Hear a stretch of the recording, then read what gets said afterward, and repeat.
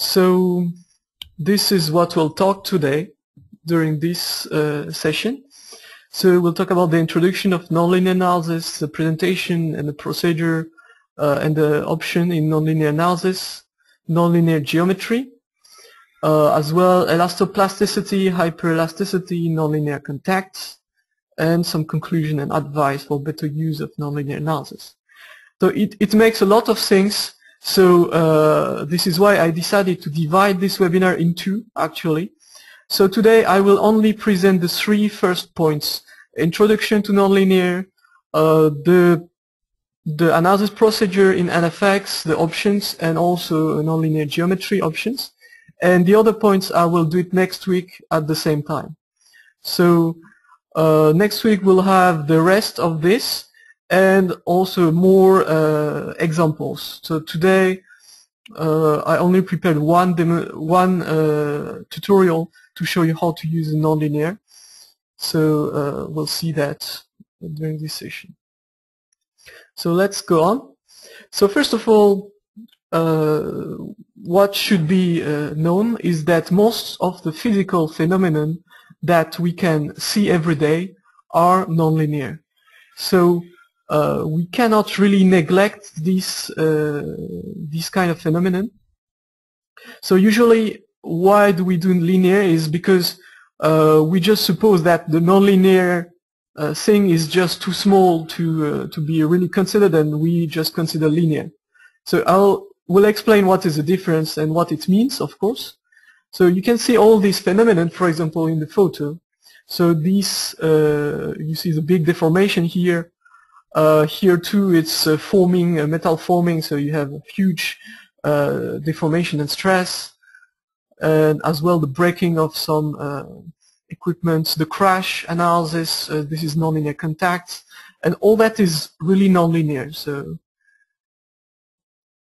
So here, for example, the first type of nonlinearity that we'll talk about is the geometric nonlinearity. So it is explained when an object is subjected to excessive deformation or when the load direction is changing. The second type of nonlinearity is the material nonlinearity. So when the relation between the stress and the strain is not elastic, so it means that you have kind of elastoplastic relation or maybe another kind of relation to describe the material that you are using. And the third type is the contact nonlinearity. So it is basically when the contact of an object with another is changing. So obviously during a crash you have a kind of general contact between the parts, so it is really a nonlinear phenomenon.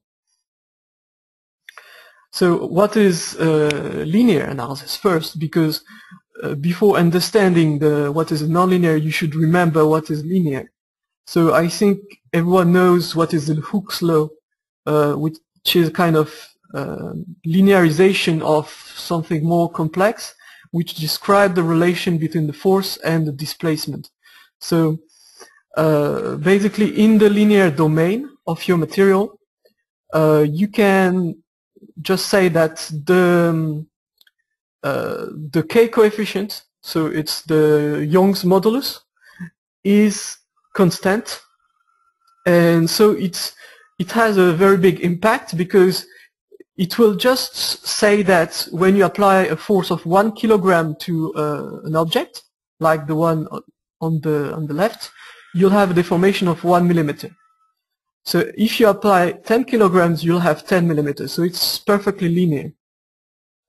So when K is always constant, F value can be obtained easily. So you can think that if you have only one dimension, you can simply, inverse the matrix and you get the results. So it's quite easy to determine the displacement when you have the force. Now, nonlinear is the big difference is that, for example, this K coefficient is not constant. So you will consider changing relation between the force and the displacement. So when the load increases, the stiffness actually changes. and the relation between the load and the displacement is a nonlinear function. So in the linear k is constant, and displacement can be obtained simply by inversing the k and the load. But in the other case, you need to know the curve of the slope. So this cannot be determined in one iteration. So this is also a big difference, is that linear can be done in one time. So you just inverse the matrix, you get the result. Nonlinear cannot, because you have a changing relation. So at several positions, so you take several positions on the curve, which called the load steps. And at this position, each time you do again the calculation to get a new result.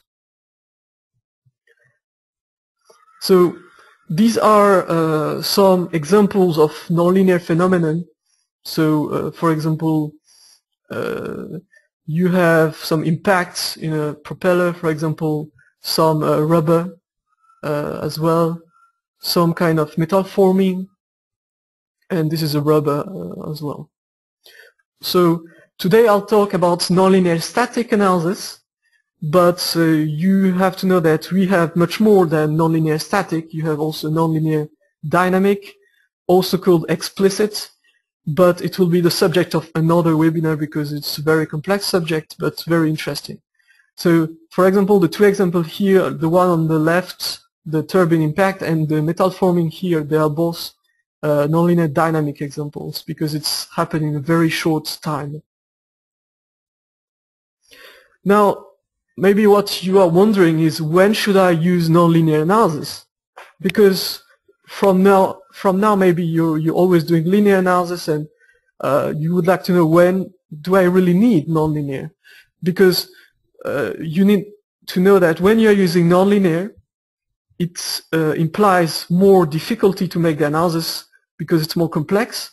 Also, it implies that you need more time to calculate and everything. So you need really to think, when should I really use a nonlinear?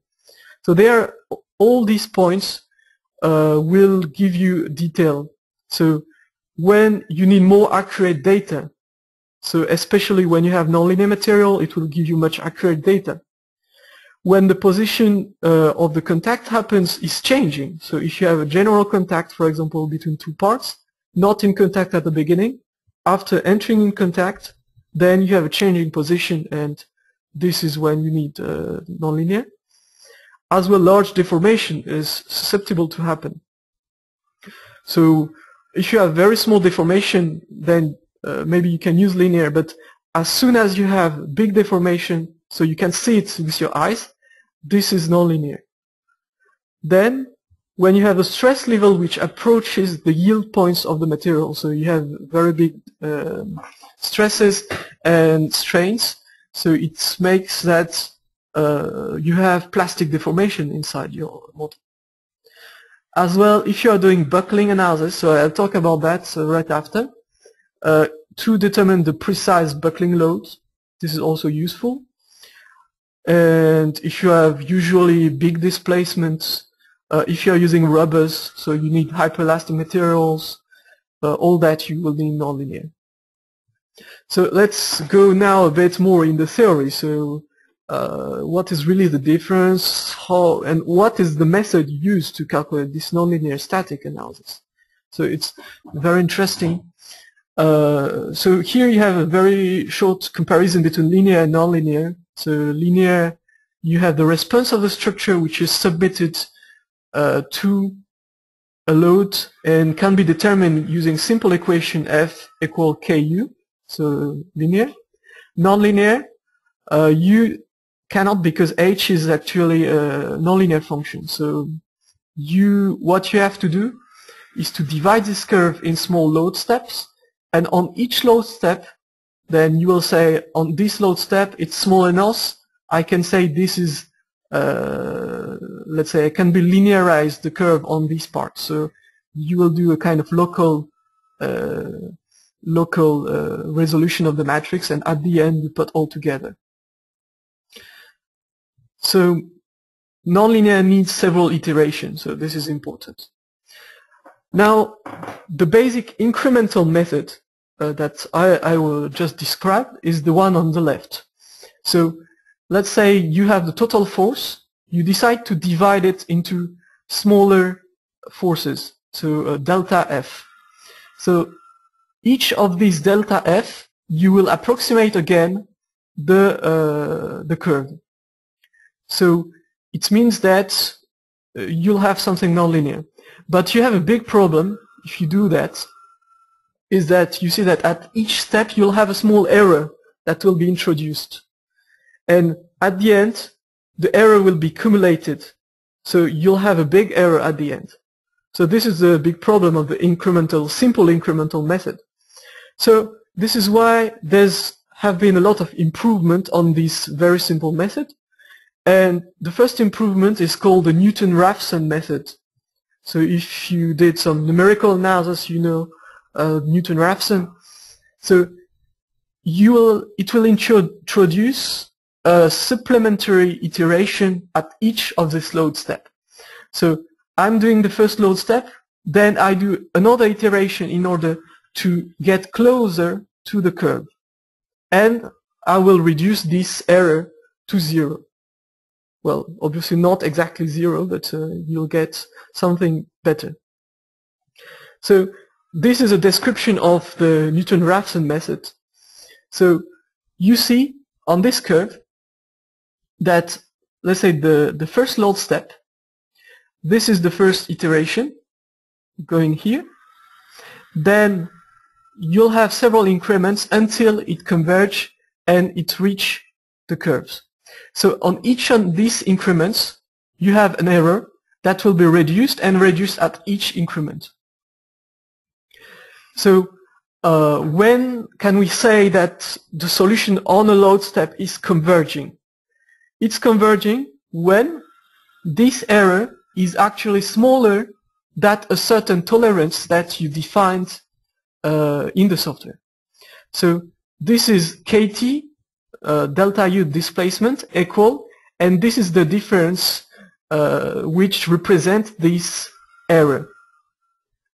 So this is called the error tolerance. So there's 3 criteria for the error tolerance: the load, displacement, and the work. So if I show you here on this curve the 3 criterion, so it's, if you look at the scheme here, it's quite easy to understand. You can measure the error in 3 ways. So the first way to measure the error is to measure the difference of displacement between the actual curve and the last iteration that you got. So this is called the displacement tolerance criterion. Then you have the load criterion, because you can as well measure the error in the load. So this is the load tolerance criterion. And you can as well say that I have a difference of surface, and this is called the work criterion.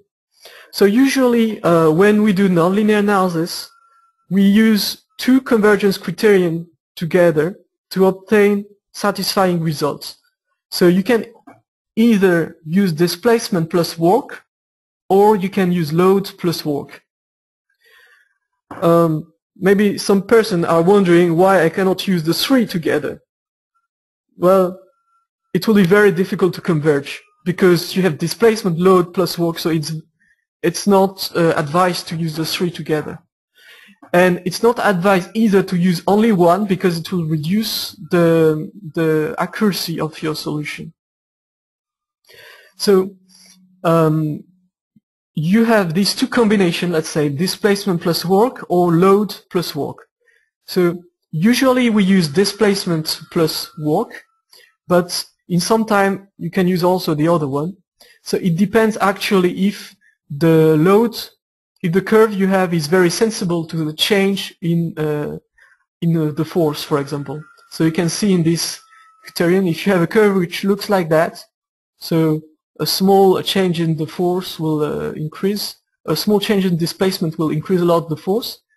You will have to use the load criteria. if you have a curve which is like that, then it's better to use the displacement criterion. Now, you have even more methods than that. So you have a method called the full Newton-Raphson. So in this method, at each load step and at each increment, the stiffness will be calculated again. So it's, let's say, the most accurate of all the methods, but it's also the method which take the most of the time. Now, you can also use the modified Newton-Raphson, which is much faster than the full Newton-Raphson. Why? Because it only updates the stiffness at each load step, but not at each increment, for example. So at increment, it doesn't update the stiffness, but it's only doing some iteration in order to get the convergence. And you have the initial stiffness method, which keeps the value of the initial stiffness. The result is that you will have more increments, but it's also faster than the full Newton-Raphson. So in NFX, usually the method to use is chosen automatically, but you can as well choose which method you want to use. So if in a particular case you would like to try the full Newton-Raphson instead of using the modified Newton-Raphson, then you can do that in the option. So I'll show you after how and where you can define that. Now let's talk a bit about the buckling, because it's also interesting to know why we need the nonlinear to perform the buckling analysis. First of all, what is the buckling? So buckling is when you have a structure which have a stable equilibrium state. So like, for example, this one, it's a beam. So you apply an axial load on the top, and what you are actually waiting for is that you will have a compression of the beam in the same direction that the load. So this is a theoretical, a theoretical result that you will get if you calculate that with formulas, let's say. But what happens in reality? It happens that the beam goes on the right or in the left. So this is called the buckling. So this is actually due to an instability of the material because of the thickness of this. So it's due to the geometry.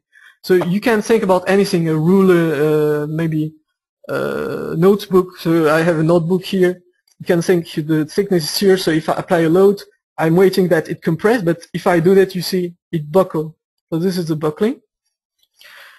Now, why should we use nonlinear thickness, nonlinear analysis to do buckling? Because you have two states of the buckling. You have first the stable equilibrium state. So it means that you apply the buckling load on it, but until a certain value of the load, you don't see any buckling. So the system is stable.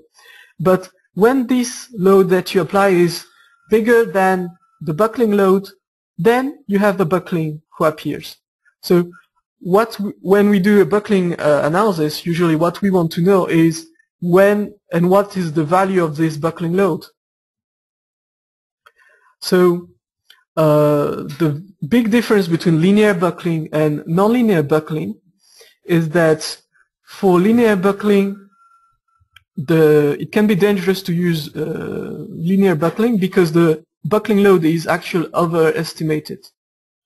So if you look at this scheme, so this is the real curve, but you see the linear buckling curve is like that.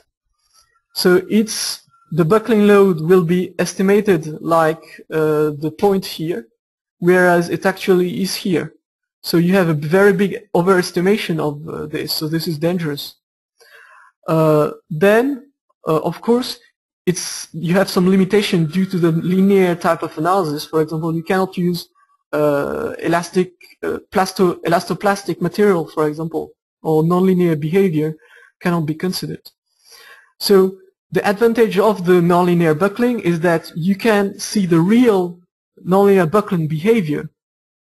So you can see two things. The first thing is before the buckling really appears and after the buckling. So this is the advantage of the nonlinear buckling analysis. Calculate the real buckling load and consider nonlinear material behavior as well. Now there's another problem that appears.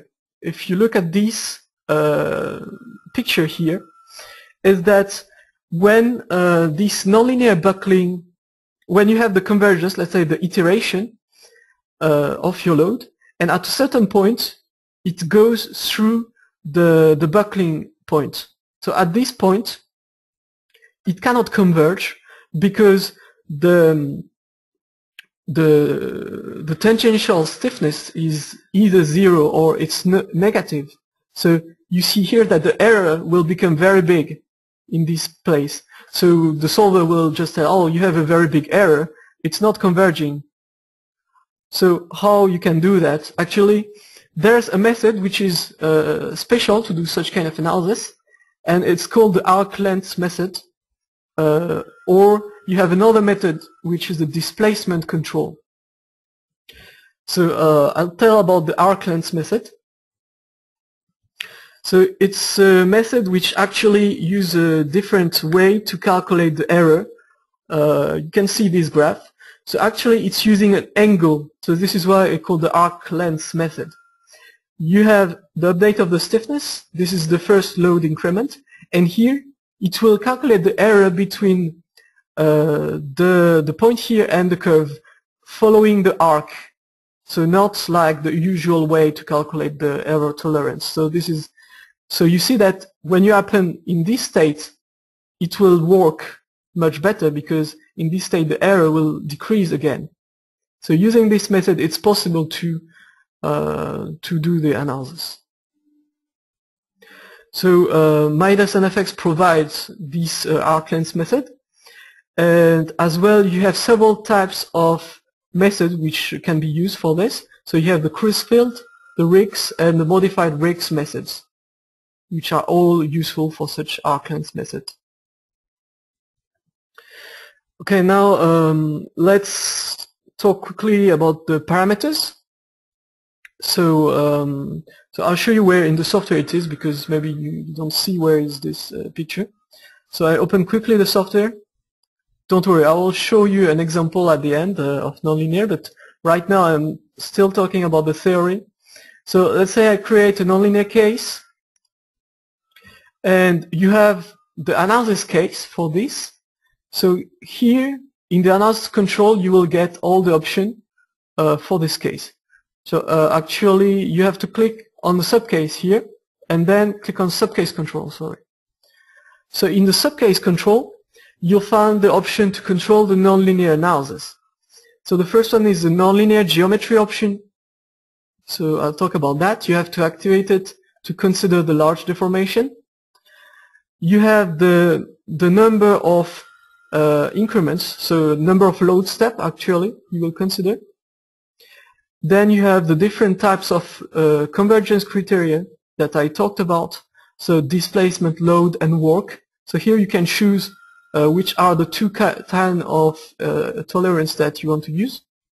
And here you have the advanced nonlinear parameter. If you click here on advanced, so by default it's just checked use the default settings.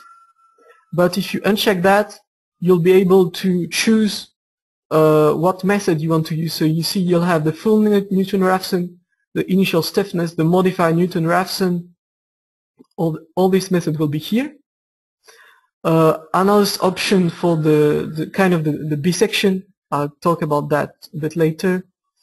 And here you have the arc length. So if you check this and you click on arc length parameters, then you can add more. You have more parameters to play on this arc length method. So you have these three methods that I talked about, the cruise field, the Rix, and the modified Rix, and the parameters that are going with. So I will not really detail all of them.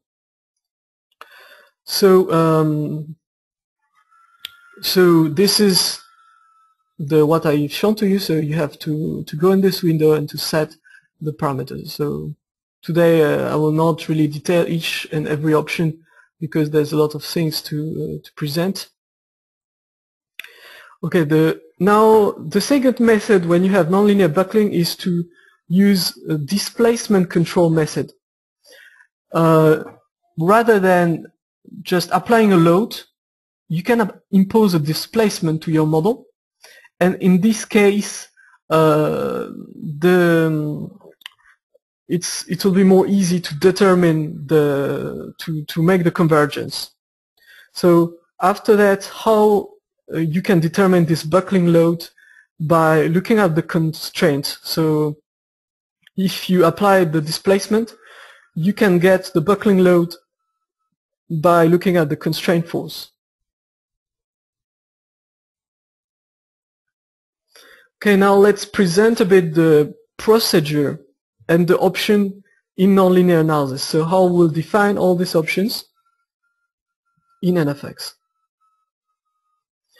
So first of all, let's compare the linear analysis procedure and the nonlinear analysis procedure.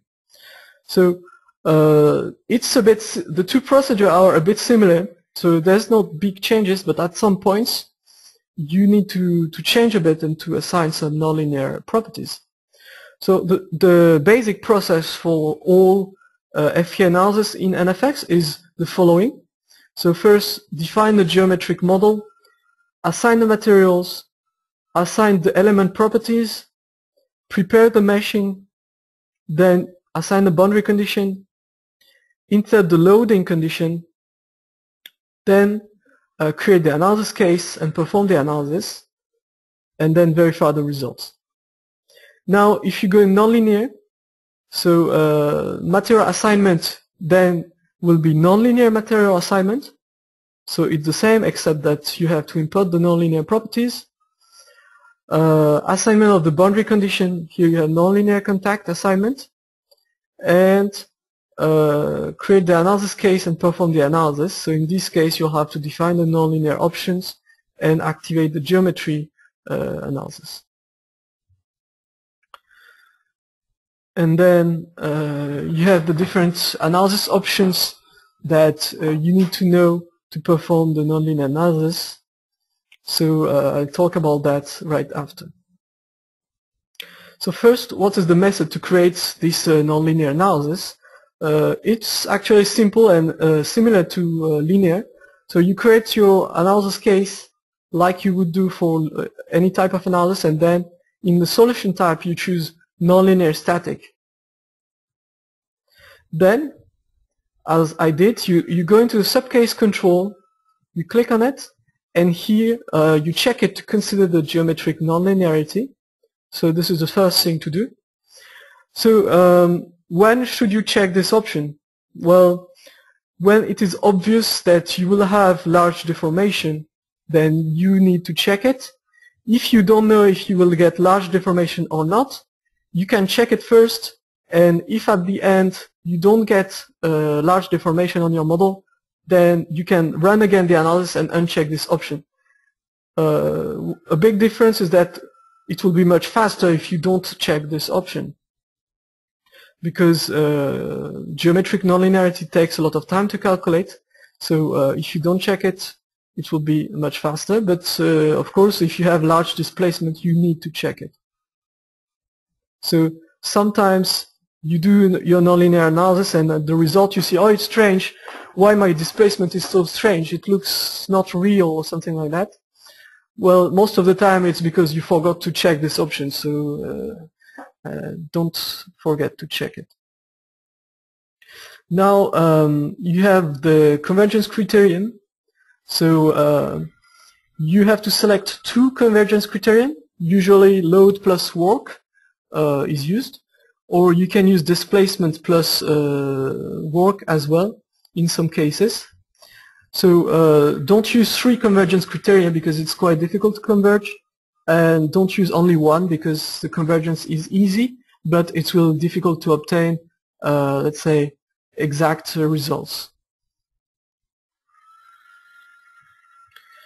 Now you have the intermediate output request. So it means that you can actually choose what do you want to see in the output of your result. Do you want to only see the final result of the analysis, the last step, Or do you want to see the result at each load step? Or maybe do you want to see the result at each increment of each load step? So if you, depending on what you want to see, you'll have to check that. So usually you just check every increment, or maybe every non-bisecting increment. So talking about bisection, bisection is quite useful. It is automatically done when you don't have the convergence on one load step. So let's say you don't have the convergence on this load step, so the load step will be automatically divided by 2, and then the analysis will be done again. So the software will try to again and again to see if maybe the convergence, you don't have convergence because your load step is too big. So it happens a lot, maybe your increments is not high enough. So in this case you'll have the bisection. Okay, I will not describe in detail these advanced nonlinear parameters, so I just thought you can choose here the method you want to use. You can use a custom update method for the stiffness, so either semi-automatic, automatic, or each iteration. Options to terminate the analysis. So if you have, you can choose to terminate the analysis on a failed convergence. So not apply the bisection, so this is what it means. And here you have maximum of bisection of 50, so sometimes it's a bit too large, so you can change that. You can also enable line search. Now let's talk about the subcases. So it's interesting to talk about that because it's different from the subcases in linear analysis. So usually subcases are to investigate several combination of loads in linear analysis, but in nonlinear it works differently. So if you look at this picture, so you see that you have let's say a movement of some object, and you want to decompose this movement in 3 steps. So you have the step which is going up here, you have the second step here where you have, let's say, some plasticity maybe, and you have the third step here when you have, I don't know, the breaking or something, and you want to analyze one after another. So this is when you use the subcases. So during the first subcase, you'll apply first the load 1. During the second subcase, you'll apply the load 2 in addition to the load 1. And in the third subcase, you will take off these 2 loads, and then you'll see the displacement coming back to the initial position if it's elastic, or maybe to the plastic state. So we will see that during the tutorial. So this a simple example of what we can do is, for example, you have an object that is moving, so going down for the first step and second step going in this direction. So this represents the first subcase and the second subcase. Same for this kind of object. So we'll do a simulation with this second case. So a spring which is going down and then going up. Let's talk briefly about the restart feature. It's an interesting feature when you have because the thing is that nonlinear analysis takes quite a long time to calculate usually, and so you don't want to begin from the beginning each time you try again. So let's say you do your nonlinear analysis, but it doesn't converge from, let's say, the middle of analysis, so 50%. So you don't want to do again this 51% because it takes 2 hours maybe. So what you can define is restart condition. So what you have to do is define several subcases, like I talked, and you can restart from the solution of the previous subcase. So it means that if you do subcase 1, 2, 3, 4, during the subcase 3, the convergence is not, you don't get convergence, then you can restart from the end of the subcase 2. So you have to specify the generation restart info file here, and yes, you have to check this option, generation restart info file. If this is not checked, the software will not save the result from each of the subcase, so it will be quite so you will not be able to do the restart. So you need to check that when you want to consider the restart. And then when you actually want to do the restart, you can check the second option and find the path of the result file. There's a second thing that you need to know, and that usually a lot of people don't know, is that you can get the result of the analysis, the nonlinear analysis, during the analysis. So you don't need to wait until the end of the analysis to get the results. I'll show you that when I will do my tutorial in a few minutes. Then you have different types of results which are special for nonlinear, like the equivalent stress, the plastic kind. This is equivalent stress, and then you have, let's say, effective plastic strain. So if you want to see that, don't forget to add this result. So to add a new type of result, you have to right-click in the analysis case, choose Insert Analysis Result, and then you choose Solid Stress Effective Plastic, and then you check that, and you will be able to see the plastic strain. Okay, before going to the last point, we'll do something concrete. So I will go into midas NFX, and we will do some nonlinear simulation to show you the process and how to perform this kind of analysis with NFX. So this is analyst mode. So I'll go into the analyst mode. You can do as well in the designer mode.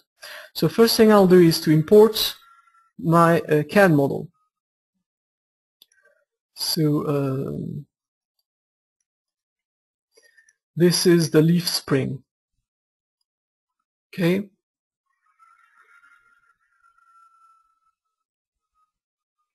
So it's a very simple model. It's a model composed of a plate and a spring. So what I want to do is to analyze when the spring is going down against the plate, then deformation of the spring, which will have a nonlinear material assigned, and then spring is going up again, and I will look at this plastic deformation. So actually there is a gap between the plate and the spring at the beginning. So you see they are not touching one another. So there's also general contacts between the two. So I always take this example because it's very it shows you the three types of nonlinearity. It shows you the nonlinear contacts, the nonlinear material, and the large deformation as well. So the first thing I have to do is to define some material. So I'll go into the Mesh tab, click on Material. I will add a new isotropic material, and let's create the elastoplastic material. So it will be a material of the spring.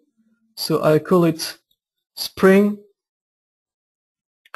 Then let's give you the elastic model. So let me check what is the value. Okay, 236. 339.3, and for the Poisson's ratio is 0.266. I will not consider the gravity, so I don't need to input the mass density. And now you need to define the stress-strain curve, which is very important to define the nonlinearity. So go into the function here, click on stress-strain function, and here I will input my data. So what I'll do is simply going into Excel, and I already have the data for this example, so I simply copy all that. Then I go into NFX again, and I paste this data to get my nonlinear curve. So when I did that, I click on OK, And don't forget to assign a curve to this, because it is important. So you see that in this tab you have more, you have different types of criterion actually that you can define here.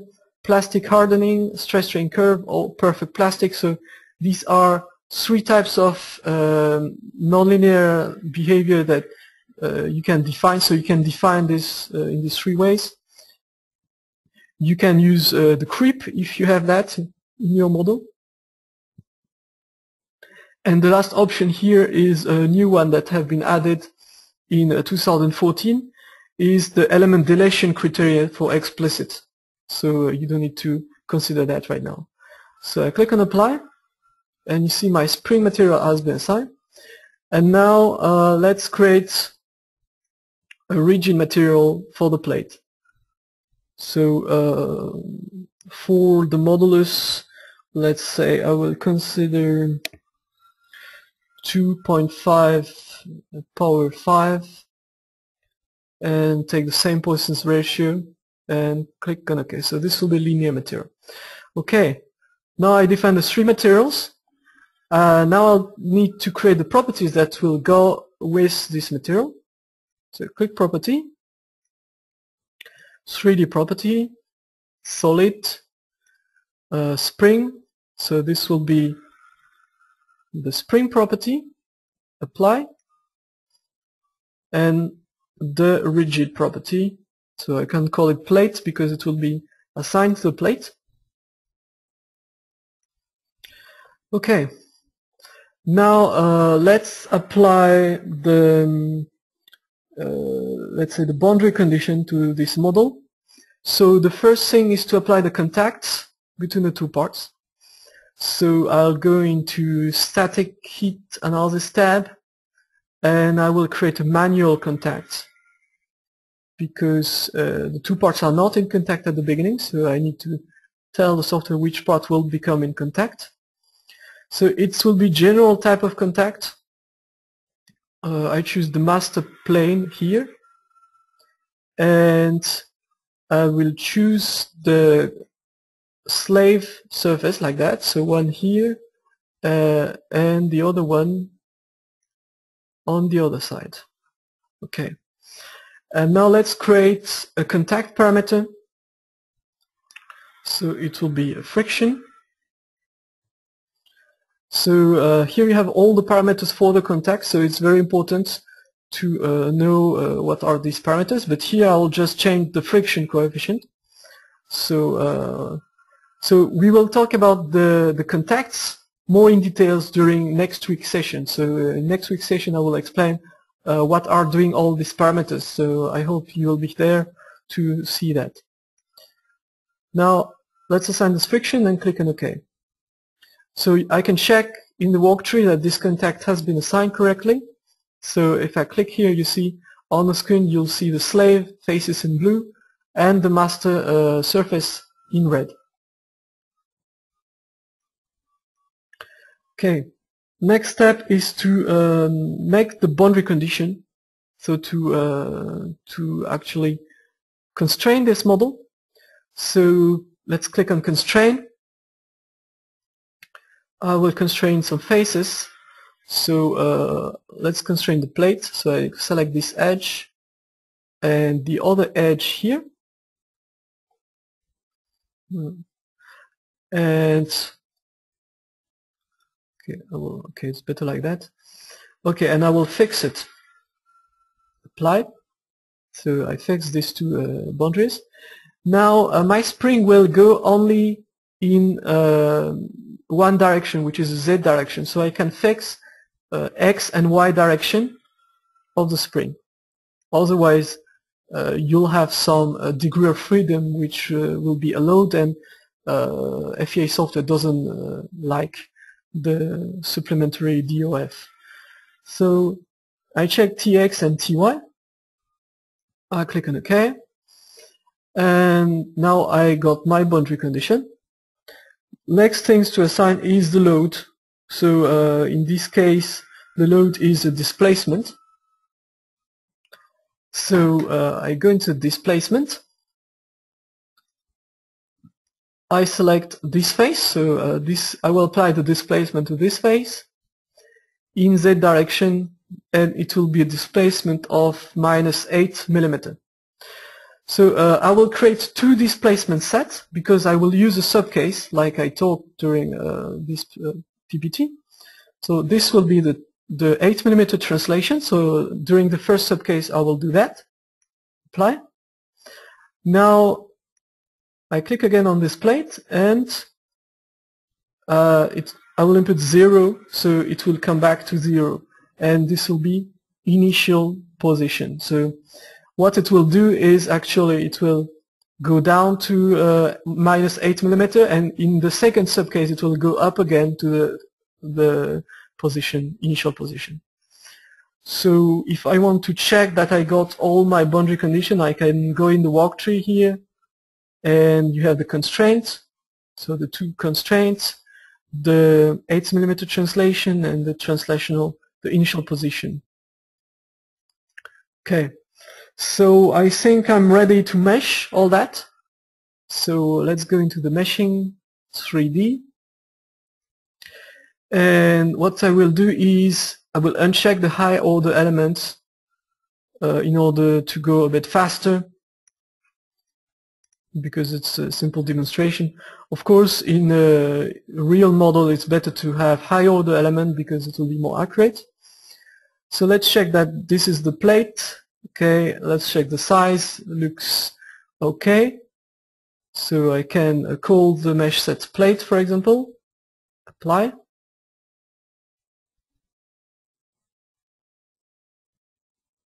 Let's wait a few seconds. Okay, I got my mesh. Now let's mesh the spring.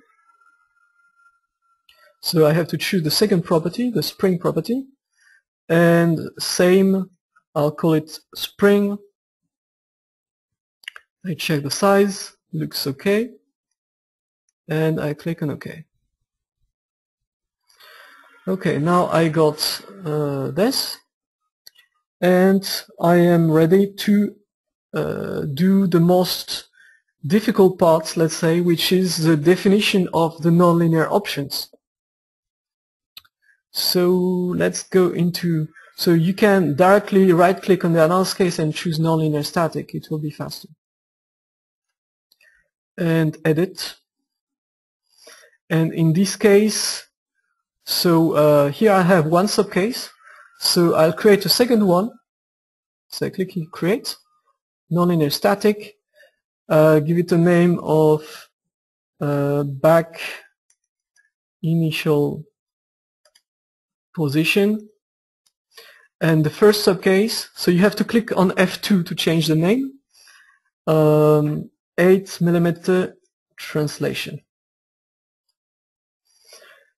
I click on this button to assign all the loads to the 2, and then I will drag and drop the initial position loads here and 8 mm here.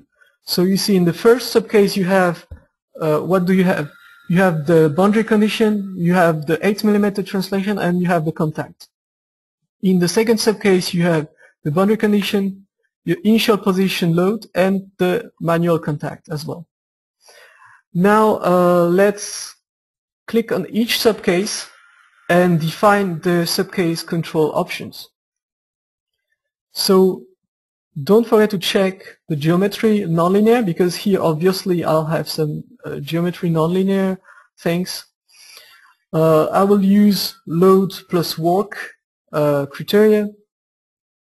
Here I will not touch this advanced nonlinear parameter because the normal parameter will be okay.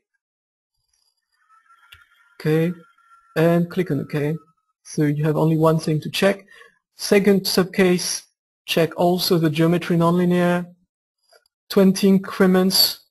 So sometimes you need to increase the number of increments.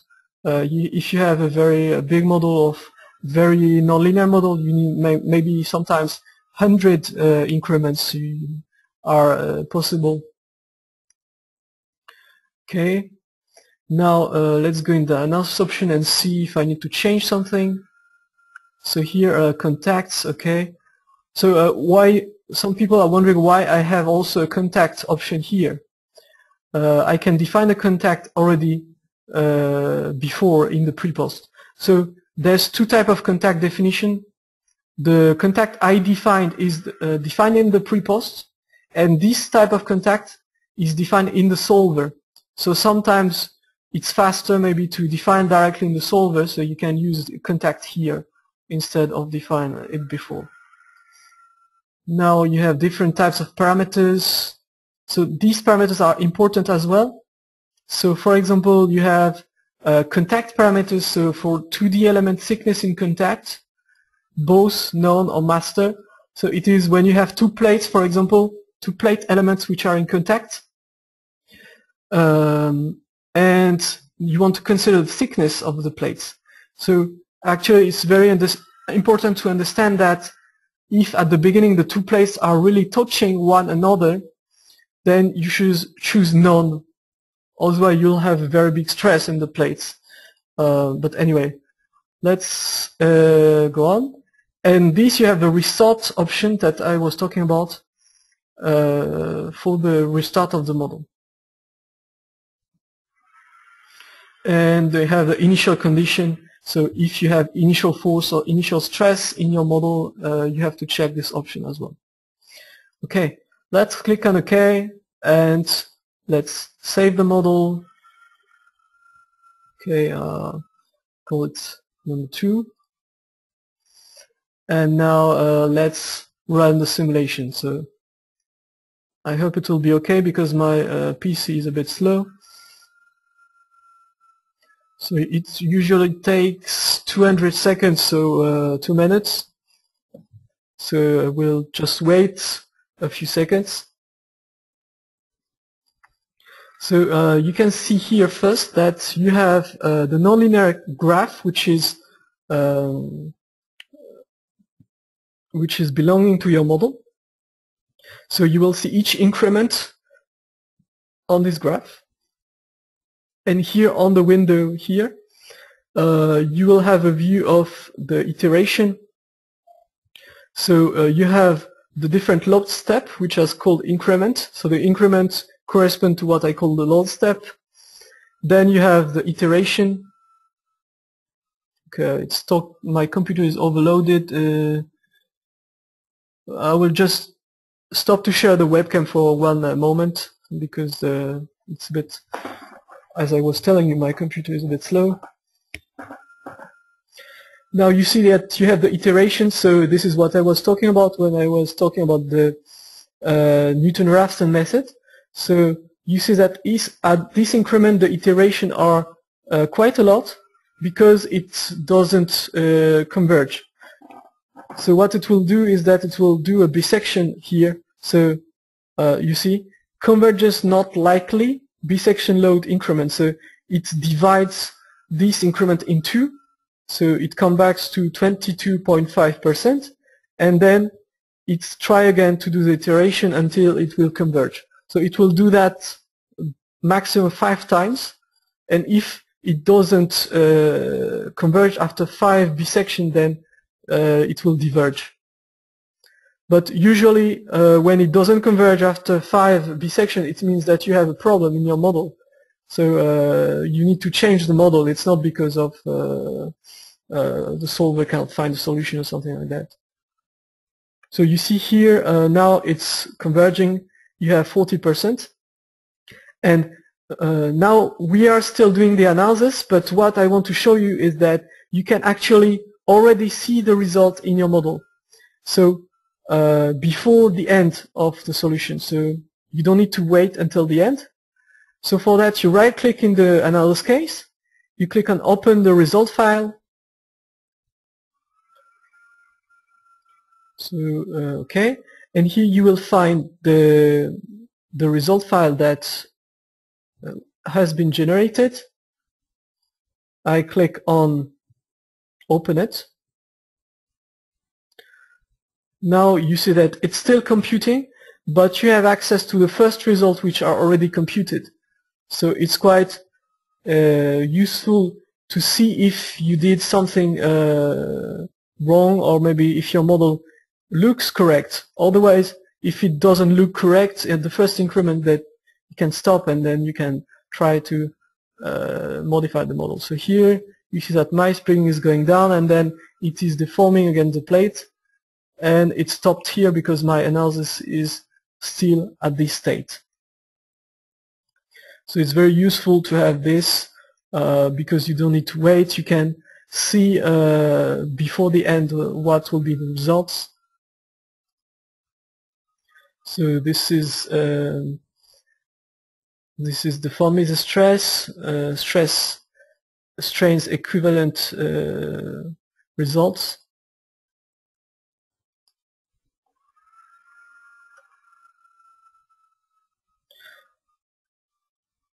Also, for those who are already midas NFX users, I can tell you that in the new release, 2014, the solver has been improved again, so it is even more faster to converge the nonlinear analysis in this new version. So the developers really did a good job, and it's much faster than what we had.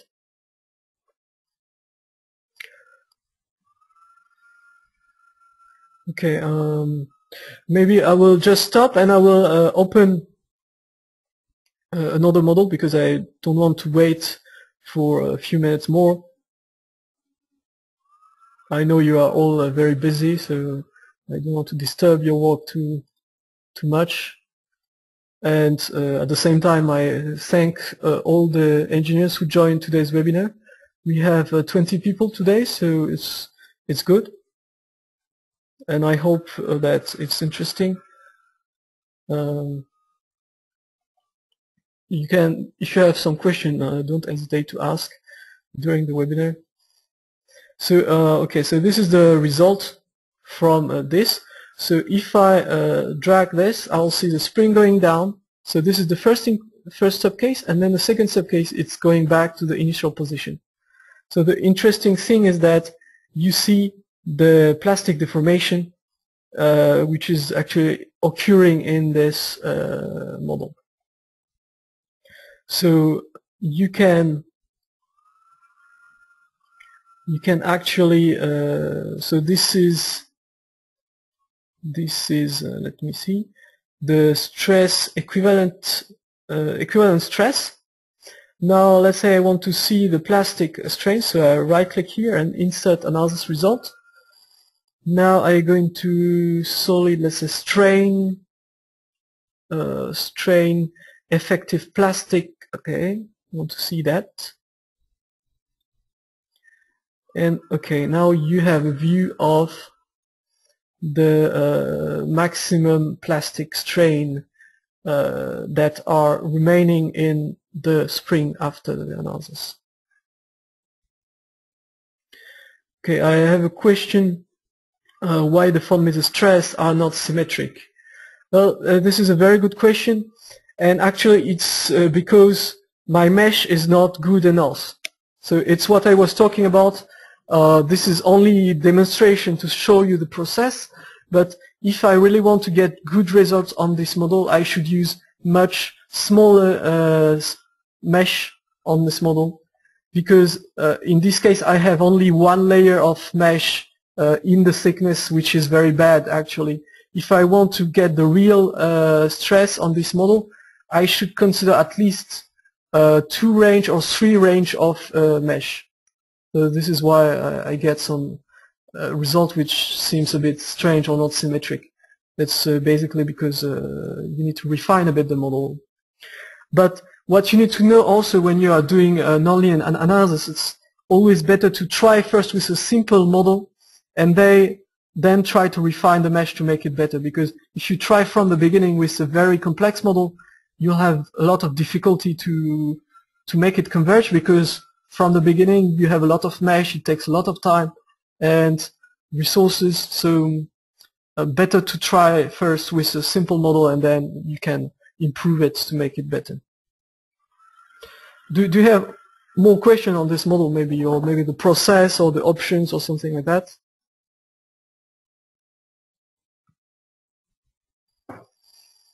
Okay, no question until now.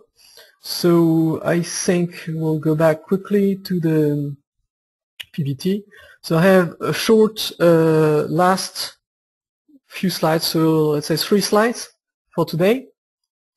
So geometric nonlinearity. So I'll talk briefly about that. So first of all, what is the geometric nonlinearity? Well, it's a kind of linearity which appears because you have a large displacement. So when you have large displacement or large rotation in the structure, then you will have large strains as well. And if you don't consider geometric nonlinearity, you'll have some strange phenomenon. For example, in a linear type of analysis, you see you have this beam. This is this lens. If you don't consider the geometric nonlinearity, but you apply the moment here, you see you will have something like that. So it means you the full length of the column will actually increase compared to what you should have. So if you really go into nonlinear and you consider this geometric nonlinear, you will have this. So it's very different, the two. So this is because of this geometric nonlinearity option. So considering this option actually adds the large displacement factor in the Hooke's equations. Maybe you remember how you can linearize the Hooke's equation in order to get some linear relation. So in this process, there's a term in the equation which is composed of second order derivatives. So this term is actually this geometric nonlinearity. So if you consider this option, it means you don't neglect this term. So large displacement, large rotation. So here only one thing to say is that you can have large displacement and large rotation without having large strain. So it can happen that you have a rotation of the model or something, and it actually doesn't create large strain, but you have a large displacement. Then large strain. So another thing to remember about the large strain is that there's a big deformation. This is basically what means the large strain. So in this case, the mesh is deformed a lot. So what you should do in this case is that you should remember that if the mesh is deformed too much at the end of the analysis, then it will either diverge or you will not get accurate results. So in order to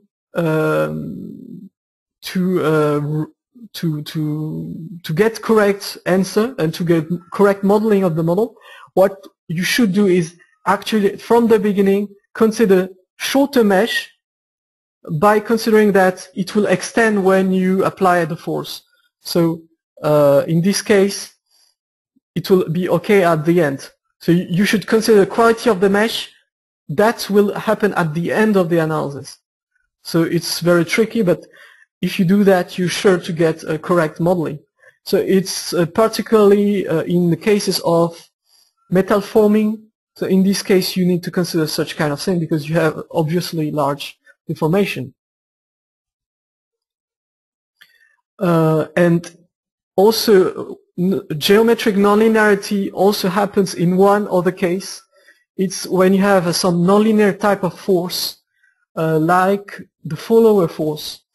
So the follower force is a specific type of load that the direction of this load is actually changing during the analysis. So a basic load that the direction is not changing, so it will do something like that. But follower force will actually follow the deformation to give you something like that. So in this case, it is also some kind of geometric nonlinearity. So in NFX we have this follower force, which can be defined like that. So you define the first node, which will be the starting position, and the second node, which will be the end. and during the analysis the load will always follow the direction of these two nodes.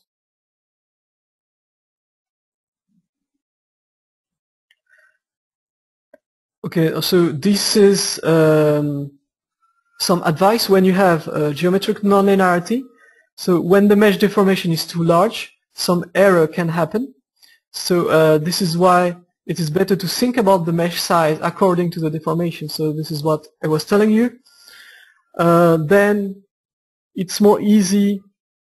Analysis convergence is more easy for one order element rather than second order. So this is also something to know.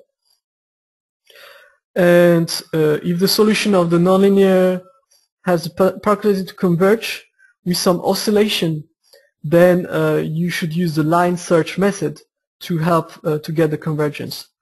So it's also a very specific case. It's you don't have frequently this kind of thing, but sometimes, who knows. Okay, now it's over for today's webinar, because we'll talk about the other slides during next week's session.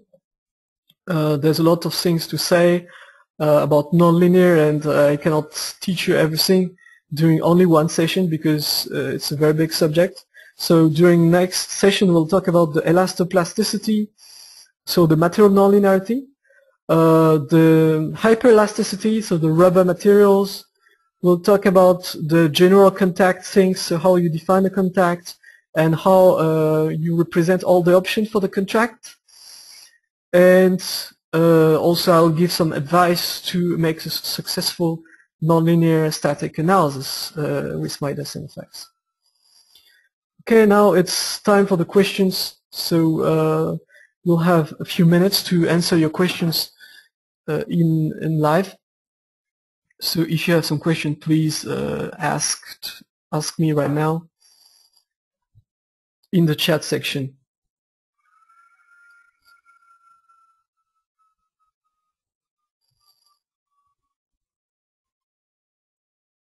So is there some question? Or maybe you are all sleeping. I hope not. What was it at least useful to have such a reminder about the theory, because I'm always speaking, but I would like to hear also what you think, and it's good to have some feedback sometime to know if I'm not talking for no one.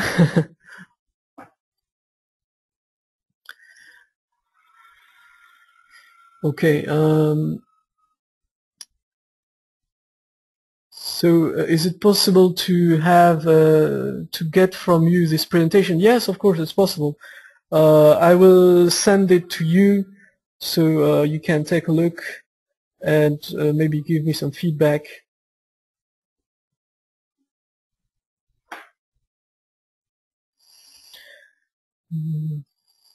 Is it possible to phase analysis plus material and geometric analysis on the same time? Yes, of course.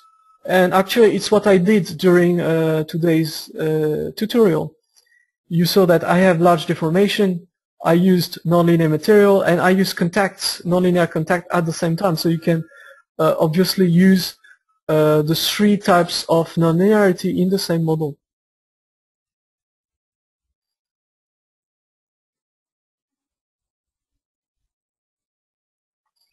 So, more questions?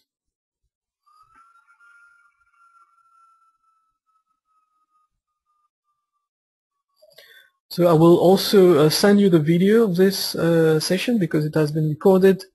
So you can always look back, and if you are not trying midas NFX right now, or if you're not midas NFX user, you can always request a trial. So we have 30 days trial, which is free and available.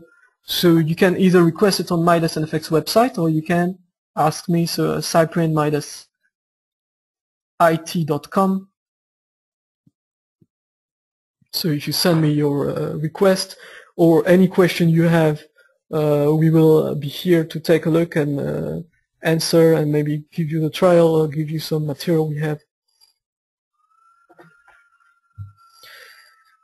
Okay, then if I don't have any more questions, I think it will be the end of today's session, and I hope you will be present for next week's session as well to continue this training about nonlinear analysis, which is a very interesting topic.